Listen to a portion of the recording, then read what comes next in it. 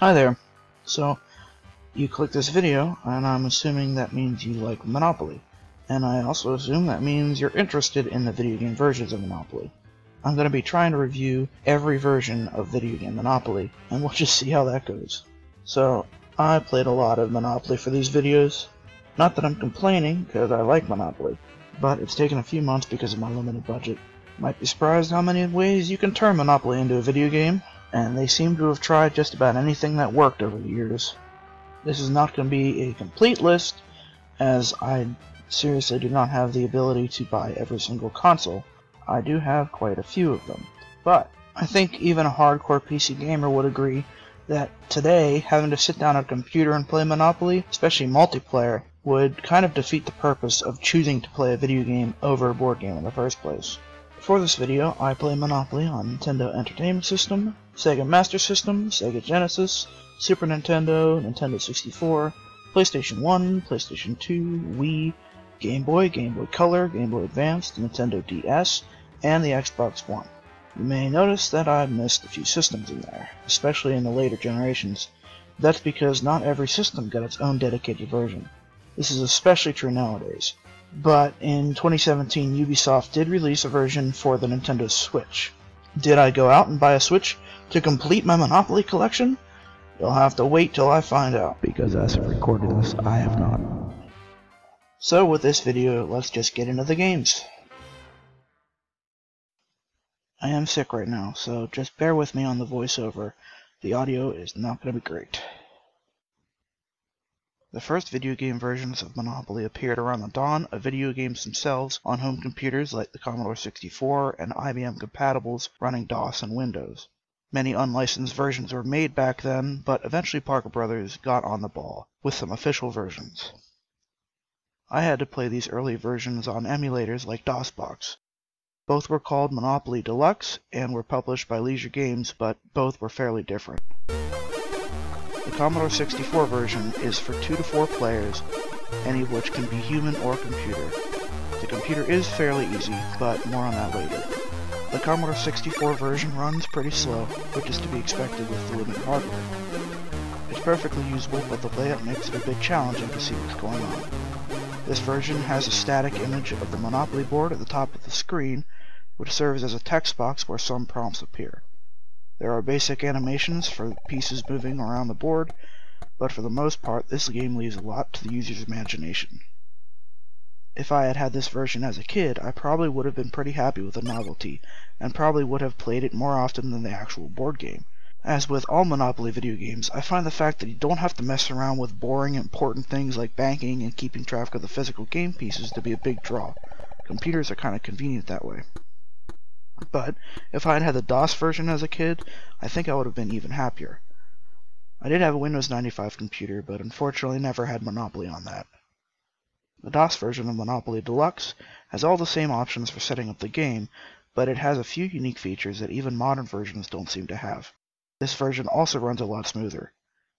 The game occurs on a full-screen board and pieces move around the outside in real time.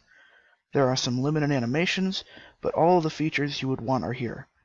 The added feature that I like the most is that it shows a printout of every game feature on the bottom right so that you never miss a move. No other versions of video game Monopoly have had this that I have found. I guess they forgot about it after they redeveloped this version and had to crop the screen for home consoles. All of the popular 8-bit consoles got a version of Monopoly: Nintendo, Game Boy, Game Boy Color, and Master System. The major 16-bit consoles, Genesis and Super Nintendo, also got similar versions with slightly improved graphics. Like in DOS, a top-down view of the game board takes up the screen. In these versions, most of the gameplay goes on in the middle of the board. I think this is a clever use of the screen, as the middle of the Monopoly board, even in real life, is kind of just a placeholder. In the DOS version, the middle of the board is only used for an animation of Mr. Monopoly rolling the dice. On console systems with limited power and limited screen size, sometimes the game board is hidden during parts of the gameplay, and sometimes text boxes have to be scrollable. In all versions, the pieces move around the outside as well as with a little animation to show property names. The menu system does everything it needs to do, but you have to read carefully. On all of these versions, all inputs are handled by 3 buttons and a directional pad. On the original Nintendo Entertainment System, I think it works particularly well. Each action is super fast, which I love, and it's really charming to play in 8-bits. I also like this version on the Genesis, and was impressed at how well it was executed on the Game Boy and then the Game Boy Color.